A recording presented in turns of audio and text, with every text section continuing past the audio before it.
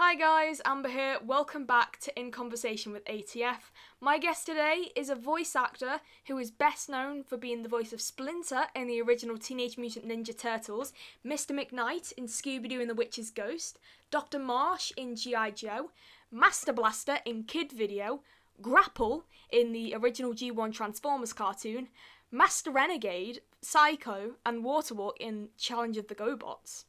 Henry for the Country Bears Jamboree at Disneyland, and you might also have seen him as Lieutenant Hannah in the film The Computer That Wore Tennis Shoes, which also starred voice actor Frank Welker as well, if you didn't know.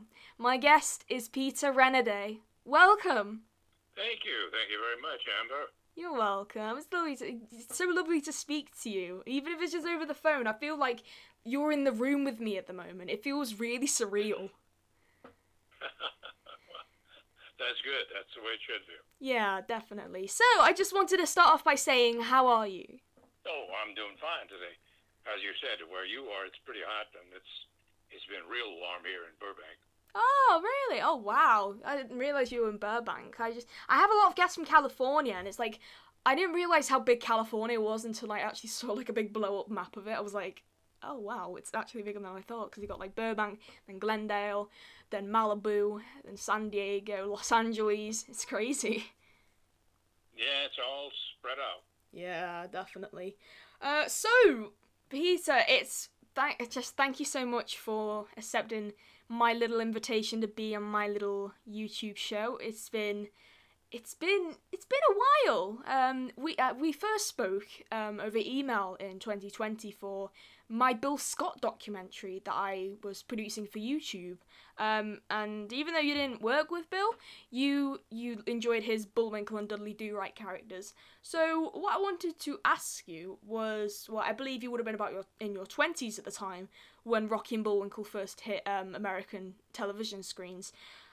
Did you grow up with Rocky and Bullwinkle? What was your favourite segment? What do you remember about it? Well, I was a little old for, I guess, I wasn't too old then, but, yeah, Bullwinkle was on TV, and I didn't get into TV until after the 60s, because there was very little TV reception where I grew up. And I didn't have a TV set until I was about 24, really, 22, and then I was called into the Army to serve my 2 years and came back, and then I started watching TV. So I missed all of that early TV. Ah, unfortunately. Wow, I didn't know that. Wow, you're a trooper. You are a real trooper, Peter. Definitely. Oh, well, it took a while for me to really get around to it, because, for a while I was working all day, and then at night I'd try to get in plays. So I was either driving to the theater or performing and working from 8 to 5 at the studio, and I never really had much time to watch television at first. But I had certainly watched plenty of movies, because when I was a kid, I got into the movies free because my uncle owned the theaters, and I spent hours and hours and hours watching movies. I'm sure that's where I learned to do any foreign accents, because in those days, there were a lot of the European character actors on screen, and I loved to try to pick up their accents. So it came in handy years later on with cartoon voices. Wow, and so Peter, you also have a different name that you have acted under before, which is Pierre. You've acted under the name Pierre before, if I'm correct. I never got any screen credit with Pierre. Pierre is my legal name, though. Pierre Laurent Renaday, named for my grandfather. I see. But I've received screen credit as PL. And Pete, Renoudet. But most of the time, for cartoons, it's always been Peter Renaday, Renaday. I started with the Renaday pronunciation because people kept mispronouncing Renoudet, and not surprising that they would mispronounce it. But I finally tried to get them to do it phonetically, Still doesn't work. I still get a lot of mispronunciation with Renaday and Reinhold and everything. I know. How do you pronounce it, your last name? The Ronoudet name? It's pronounced pretty much the way I spell the professional name, Renaday. Ah. Originally, it would have been Renaday, but nobody says that. Even in Louisiana, they don't pronounce it with that heavier French accent. Ah, But right, I yeah, see. it's pronounced Renaday. Ah, I see. Yeah, because I'm having a look at the credits for Computer War Tennis Shoes, and it says you are credited under the name of Peter Renaday. Right. Yeah, right. spelled as Ronoudet. Yeah. So I'd like to actually ask about that film. I've seen it before. It was on Disney Plus. Well, I think it still is. But I watched it on Disney Plus, and it's actually a really good film. What do you remember about filming that film? May I ask? Because I know it had like You Kurt mean Russell and Cesar Romero and everyone like that. You mean Computer War Tennis Shoes? Yeah. Is that the one you're talking about? Yeah. Yeah, that was a lot of fun to do. Frank Welker was in it. Yeah, he was indeed. Yeah, I didn't find out about that. I mean, I never really got to spend much time with the young people on the show. Kurt, I was in several movies with, because he was also in Family Band, and I was in my usual policeman role in The Barefoot Executive, and all of those are starring Kurt. Well, Family Band didn't star Kurt, but little did he know he was acting in the scenes with his future wife, Goldie Hawn. Oh, wow. I don't know that. That's really cool. Oh, bless. Yeah, take a look at the one and only genuine original Family Band, starring Walter Brennan and John Davidson, Leslie Ann Warren, and Kurt. And then she was really a dancer in the show, and she had one line. Oh, I think he's cute. Goldie Hawn. Oh, that's lovely. Well, I'll definitely get a chance to look it up after we finish recording. I promise you that. I will definitely check it out. I will definitely also watch the Computer War Tennis Shoes again, because, wow, it's such a good film, and seeing, like, you and Frank Welker in it, and this was, like, years before you did cartoons together. This was, like, 1, 2, 3, 4, 5, 6, 7. I'd say about 16 years before you did... No, hang on. No, I miscounted. 15 years before you did Transformers together. Before we did Transformers, yeah, that sounds right. Mm-hmm. Yeah. So like smoothly moving on to Transformers. You voiced Grapple, and you also voiced Lord Chumley as well. And right. There was another character that you voiced. I'll have to just quickly check it out. You voiced Professor Green as well in the episode Desertion of the Dinobots, which was the first part. So, of course, everyone knows Wally Burr voice directed the show, and he was known for his really long recording sessions. So I was wondering, what was your experience with recording in the booth with everyone else, like Peter Cullen, Frank Welker, Casey Kasem, Michael Bell, Corey Burton, everyone like that? What was it like? Oh, it was great. They're all so good, and we had fun over at Wally's. The sessions would go a bit long on occasion, and I think that was the reason that they got around to changing the rule, and you couldn't take more than 4 hours to film to tape a half-hour show. Yeah. So, because we tended to take all day long over at Wally's, which wasn't necessary. Oh, bless. Yeah. Michael Bell got a little upset about it from time to time. Oh, did he? Oh, bless him. He was the second person I interviewed. He's so nice. It's He is a nice guy. Yeah, he definitely Talented is. guy. Yeah, bless him. Yeah, it'd just be so cool to meet everyone in person one day. I'm trying to get to America next year, so I'm just like gonna meet everyone who I've spoken to, for my show. So, yeah, hopefully we could try and organise a little meetup, maybe. I don't know, like a little Transformers reunion. Might just have to get everyone who I've spoken to, who was in the original cartoon. I'm trying to think off the top of my head who I've spoken to. So Michael Bell, yeah, Hal Rail, Neil Ross. Who else is there? Well, of course there's you. Oh, who else is there? I have probably... There's a few more, but I can't remember because I've done over 50 episodes, so I'm terrible at remembering stuff. But yeah, there's a lot of people. Yeah, I'd like to have Peter Cullen and Frank Welker on my show someday. I don't think it would happen, though, because they have such busy schedules and everything like that. Last time I saw Frank, he was flying over here to do a job. He flies his own plane, this son of a gun. He does indeed, yeah. He flies a Beechcraft B-36TC Bonanza. Yeah, look out. That's very nice. I mean, I admire anybody who can fly a plane. Myself, I wouldn't even think about it. Yeah. But, yeah, so... Not at my age, especially. Oh, yeah, because if you don't mind me asking, how old are you, Peter? How old am I? I just turned, last month, 87. Wow! Oh, wow. You go, my guy. Yes, Peter. Wow. Oh, Peter, you're amazing. That's all I can say. You're just amazing. Like, all your credits and stuff, like, you've done, of course, Transformers and Teenage Mutant Ninja Turtles, and also Batman the Animated Series, Superman the Animated Series. Oh my word. Animaniacs, you remember? You probably remember more of the things that I did than I remember, to tell the truth. Yeah, it's all on Wikipedia. It says you were in Tailspin. You were in the film Soul that came out about 2 years ago. I didn't know that. That's interesting. What was that? You were in the film Soul, the Pixar film Soul. Oh, yeah. Yeah, I haven't seen that yet. I've been meaning to see that for a while. What else is there? Oh, you've been in Assassin's Creed. Wow. Okay.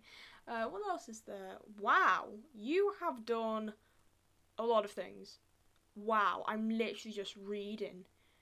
Wow. You did The Many Adventures of Winnie the Pooh. You were the narrator. You were once the narrator for the Tomorrowland Transit Authority People Mover. Oh my word. Wow. That's all I can say. Yeah, my young cousin who lives back near New Orleans, Slidell, was reading. He got on the IMDb, never looked to see what I'd been doing, and he went back to visit his mother, and he said, I got on that IMDb thing for my cousin, and I almost fell asleep trying to finish it. It's a longer list than I thought, to tell the truth. Oh, bless. Yeah, there is a lot on your Wikipedia page. What else have you done? You've done Real Ghostbusters, you've done Pirates of Dark Water, wow. Saturday Supercade, New Batman Adventures, Mulan, My Neighbor Totoro, The Black Cauldron, wow. The Aristocats, oh my gosh. What was it like to work on that film, The Aristocats? Aristocats I did, it was a small little role, the French milkman. Yeah. Who gets all upset because the cats almost wrecked the truck with him driving it, you know. But it was a quick one. It was just a very small little role. But I get a lot of call for signatures on pictures of the French milkman, and I was surprised that people would know it was me. I don't even think I got screen credit on that. Yeah, and I think Scatman Crothers was in that film as well, who of course you would go on to work with in Transformers. He was Jazz. So what was it like to work with him on that? With who did you say? I'm sorry. Scatman Crothers.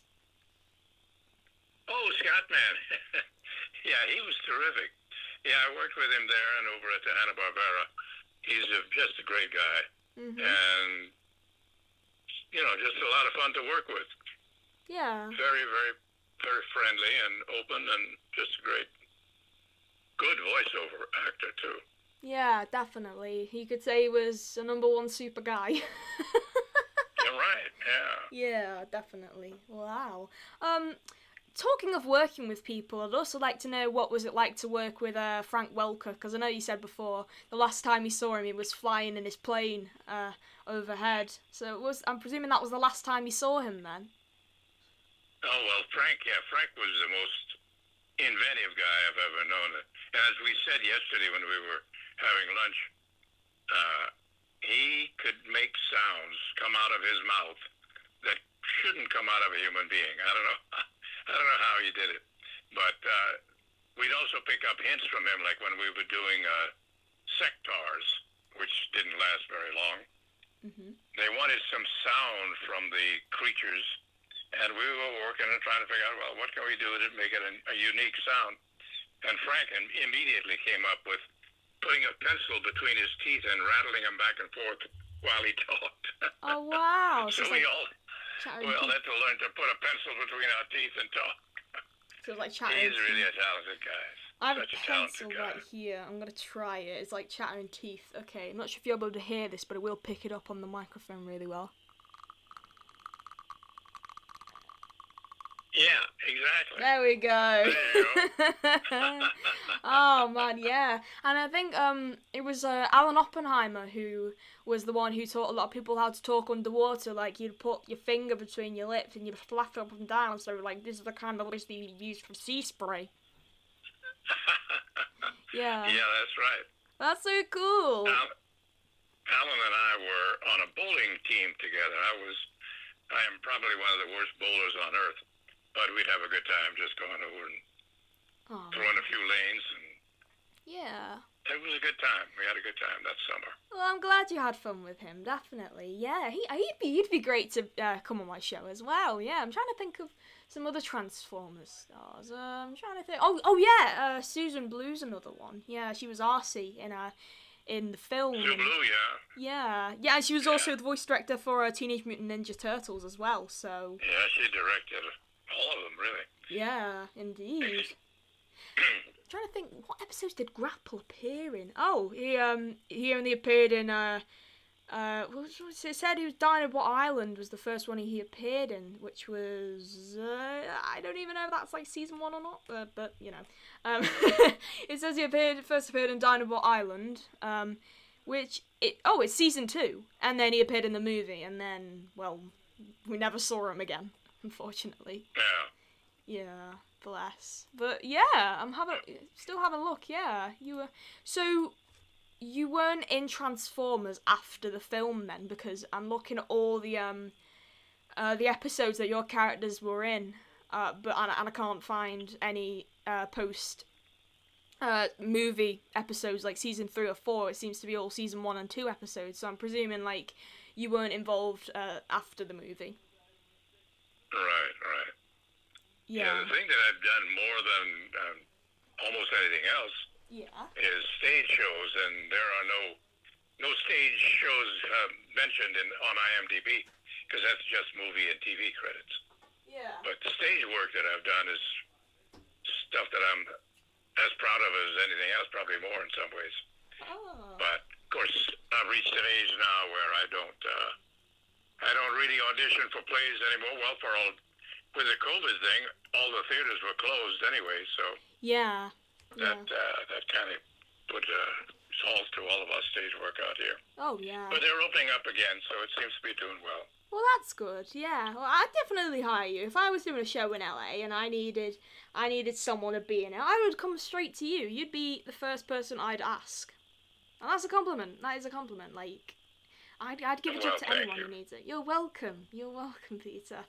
What was I gonna say? Oh, yes, because you were in the Country Bears Jamboree at Disney. Well, you still are, because the ride's still there. It's still running at Walt Disney World, not at Disneyland, but yeah. Disneyland was replaced with the Winnie the Pooh ride, which you're also on. I think you're the narrator on that one, I believe. Right. Yeah. It used to run all through the ride, but they thought it took too long to get people through, so they cut it down to just the opening as you go through the gate through the portal there. It's about the only narration it has now. Yes, Magic Kingdom in Florida, and then Tokyo Disneyland. Wow. So, does it have an English track at Tokyo Disneyland, or did they have to translate it into Japanese? You mean in Japanese, in the one in Tokyo Disneyland? Yeah.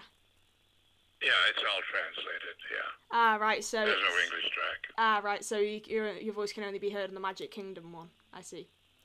Wow, I need to nip over there, actually.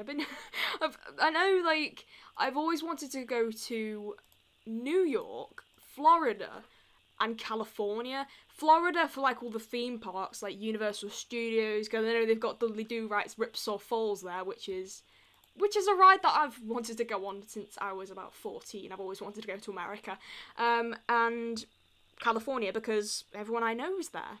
And also, Florida for the Magic Kingdom as well.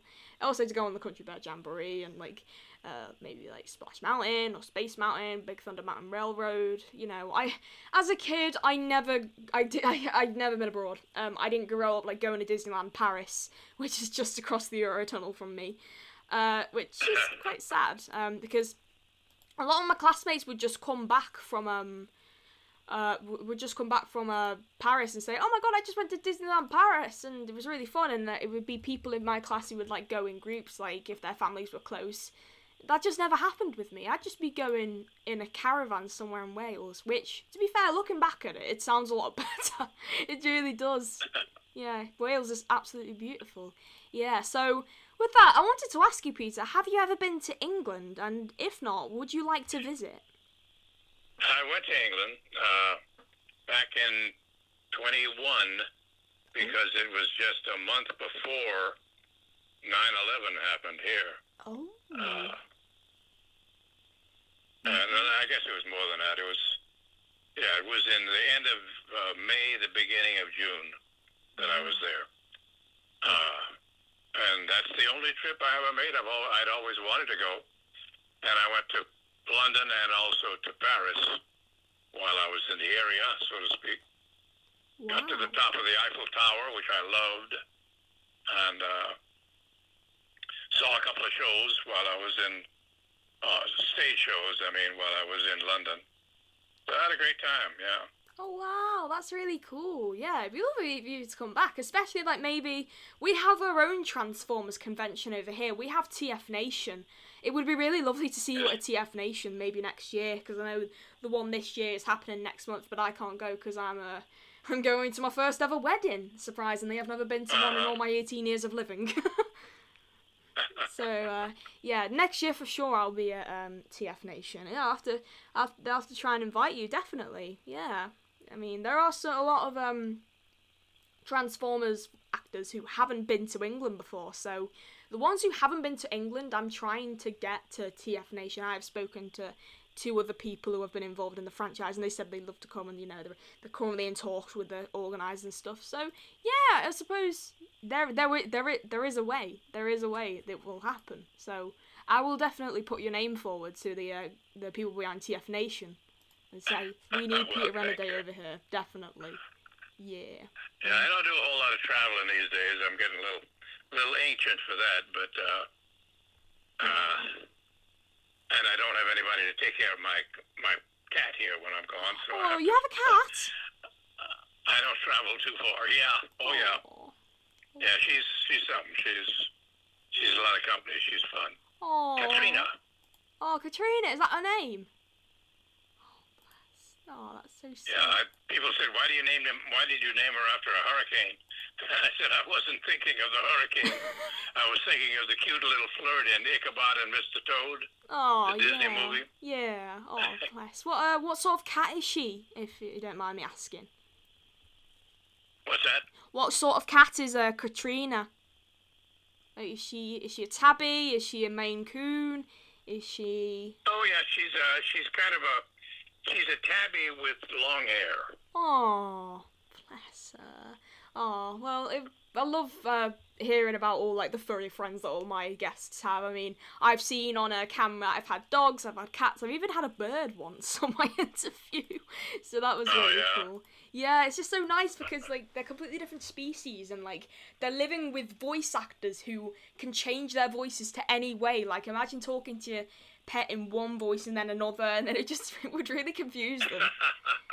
Yeah, it would just be so sweet though. Oh, bless. Well, I'm glad that you found a friend in Katrina because she sounds like a really lovely cat. Yeah, she's great. Oh, bless her. Talking of animals, I'd like to move on to maybe some of the Disney afternoon shows that you've done. It says that you've done DuckTales and Darkwing Duck and Tailspin as well. Yeah. So what was it like to work for Disney? Not just for the Country Bears Jamboree, but also for the animated programs as well.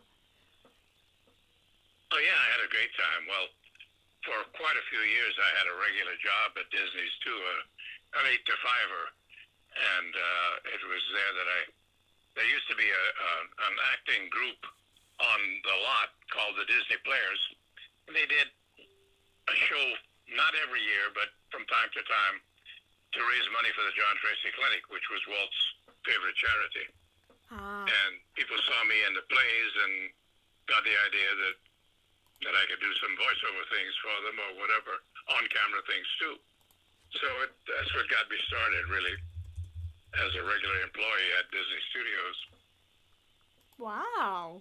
Yeah, that must have been really cool. Like, I'm glad you could start there. It's been so cool.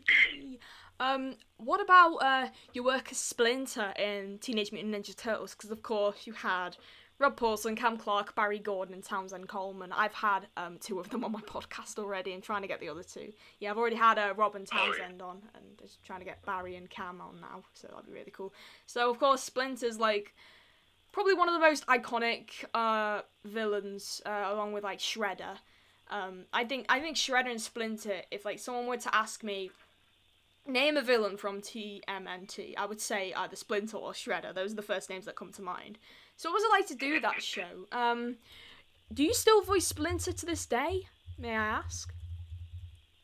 Do I do what? Do you still voice act as Splinter nowadays for cartoons, let's say? Oh, no, it's, the whole thing is taken over. The only one that's from the original cast that's still doing voiceovers for them, and not the character that he played. He played Raphael in our show. Yeah, Rob Paulson. Yeah. And now he's playing Donatello in the other show, in the newer show. Yeah. It always says here that Townsend Coleman also voiced Splinter. I don't know when that would have been. I don't know if maybe you weren't available for a section. I was in the hospital when he did Splinter. And he did it for about 4 episodes. And only on the condition, and this shows you what kind of a great guy he is, he said to Fred Wolf, Fred asked him if he could do it, while I was in the hospital. And he said, yeah, I'll try, I'll do it. But if it works, then you'll have to send the checks to Pete. I don't want the checks. And they did it.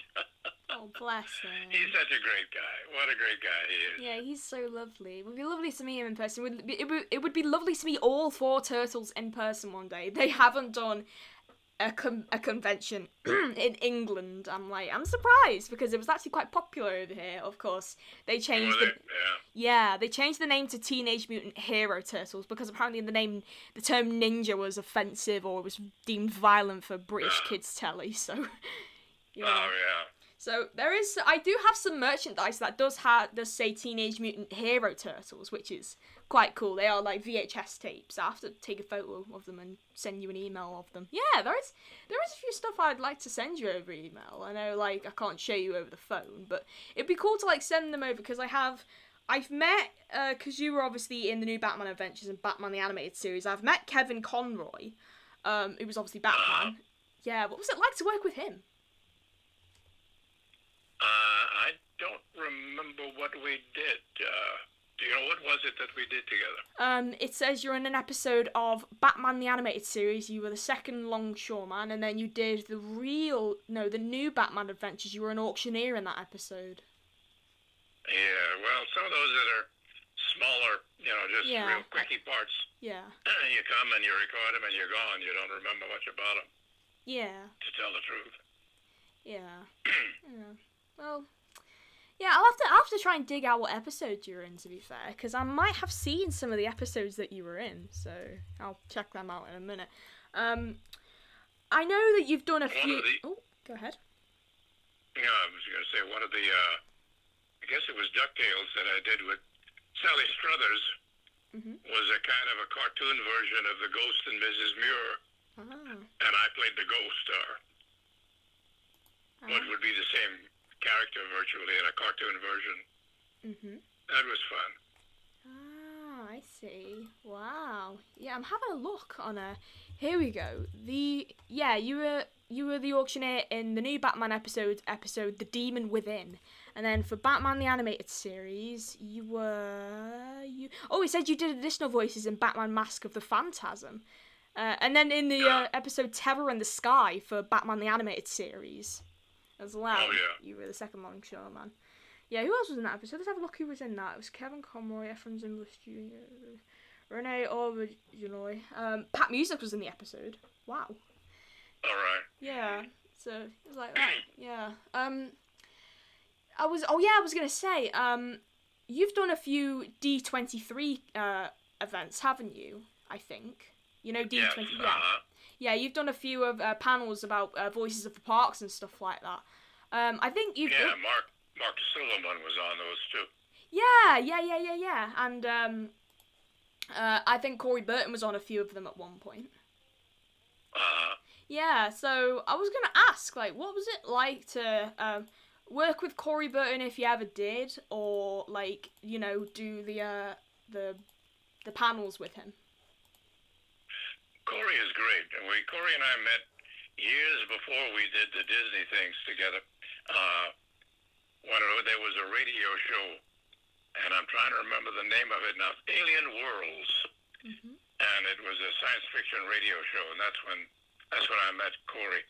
He's one of the most talented guys around. I mean, he is so versatile, and does a fantastic job with Captain Hook, of course. That's one of his favorites, I think. Yeah, definitely. Yeah, Captain Hook is literally my favorite Disney villain. Literally, no one else can top it. Yeah, he's amazing. Yeah, I spoke to him. I think it was during the pandemic, and it was. I think it was before I actually emailed you.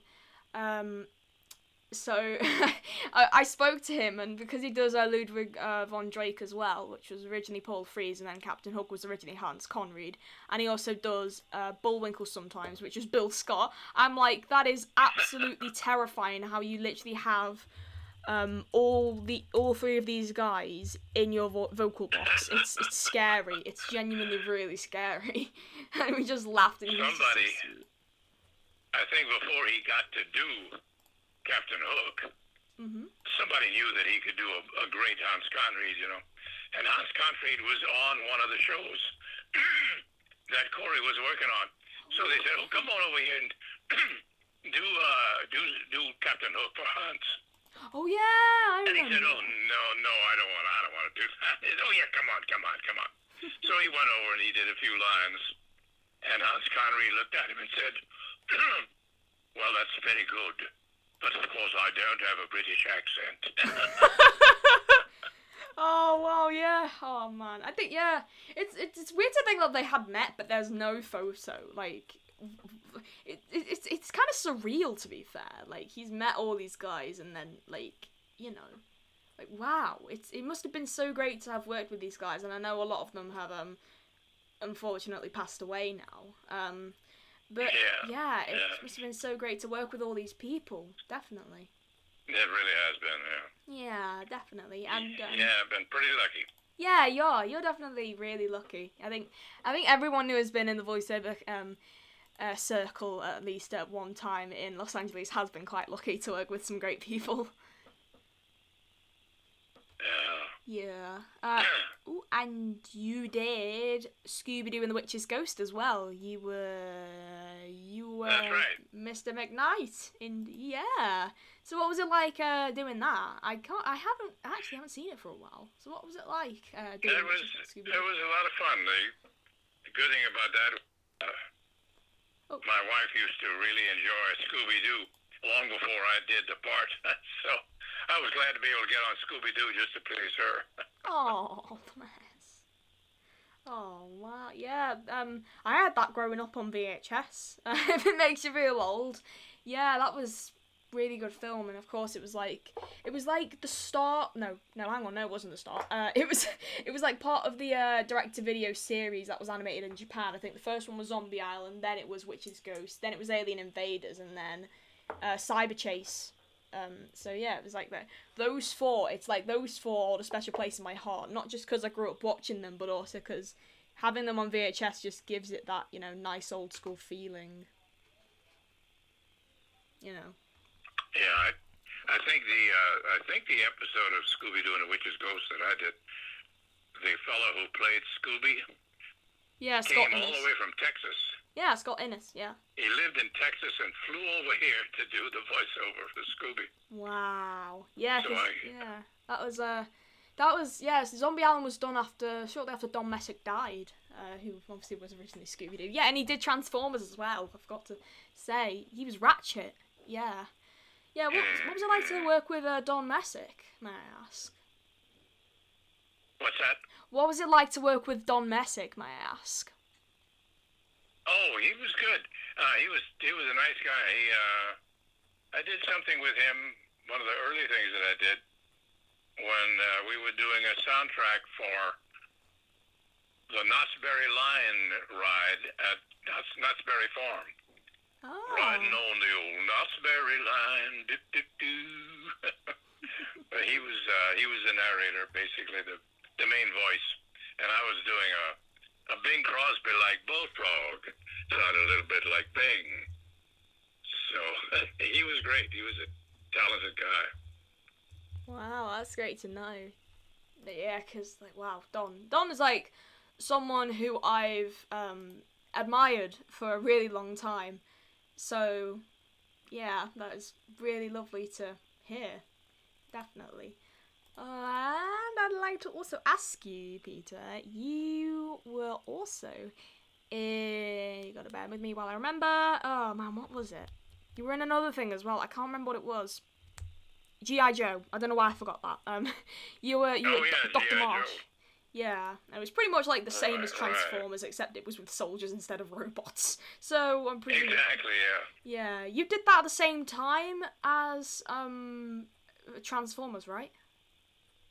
Right. Yeah. Yeah, I think G.I. Joe was one of the first things I did at Wally Bogue's place.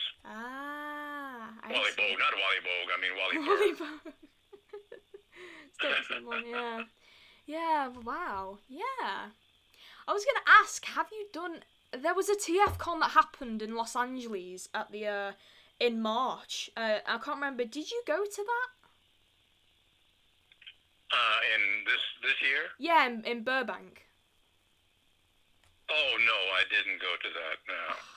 I think my friend Sam Cosman went to it, but I'm not sure. I didn't go, no. That was at from the airport there, right? Yeah. At the Marriott Hotel? Yeah, that's it. No, I've been to things there, but I didn't go into anything this year. I see. Yeah. I tried to go, but, you know, I tried, well, I don't have a passport, and I was gutted not to go. I was like, oh, I'm just gonna wallow in my self-pity the whole weekend. So, was that. So, yeah. One final thing I'd like to end this interview on, if that's okay, is what are you currently doing right now, Peter? Are you still voice acting? Are you retired? What do you enjoy doing, like, during the week? I'm pretty much retired. I watch a lot of old movies on TCM, and oh wow! And I go to see. Well, now that the theaters are opening up, I go to see my friends if they're performing somewhere. Mm-hmm. I would kind of like to do a play again, but it's been about 3 years since I've done anything on stage. Oh wow! And you run out of roles. I mean, there are only so many old geezer roles to play, you know. And the last one I did was You Can't Take It With You, and I was the grandfather in that, the Lionel Barrymore role. So it's, but I still enjoy seeing my friends and the younger part of my second family out here in California. Well, that's good. The Strattons do a lot of shows, or did a lot of shows, before all this COVID stuff hit. Yeah. Yeah, well, it's glad to see that you are getting out and about again. Even, like, I suppose, yeah, we're still in a pandemic, to be fair, because COVID is still around. I mean, I've only just recovered from it, so, yeah, it is not nice. I've unfortunately had it twice, so... Yeah, oh, did you? Oh, yeah, God. I had it in January, then I've just had it again last month, so, yeah. Huh. Yeah. But you're okay now, huh? Yeah, I'm double vaxxed. Oh, that's good. Yeah, that's good. Thank you, yeah. So, Peter... Thank you. Thank you so much for talking to me. Thank you for having a great conversation with me. It's been lovely to talk to you. Oh, same here, Amber. Appreciate it. Thank you very much. You're welcome. To you at home, thank you so much for listening to this interview with the one and only Peter Renaday. Don't forget to like, comment, subscribe, show your Transformers friends or anyone who could perhaps be interested, because this is the second audio interview I've done. I think they're better to listen to when you're multitasking, when you can't look at your screen, so you can just hear it and you can listen along, or you can just listen to it going to sleep or anything like that. But you listen to it whatever way you want. And with that, I'll say goodbye to you guys watching from your houses, or maybe from outside your house, or yeah. So, thank you for watching. Be kind, stay safe, stay happy, and be kind to yourself. Be kind to others and to yourself. With that, thank you for watching. Bye!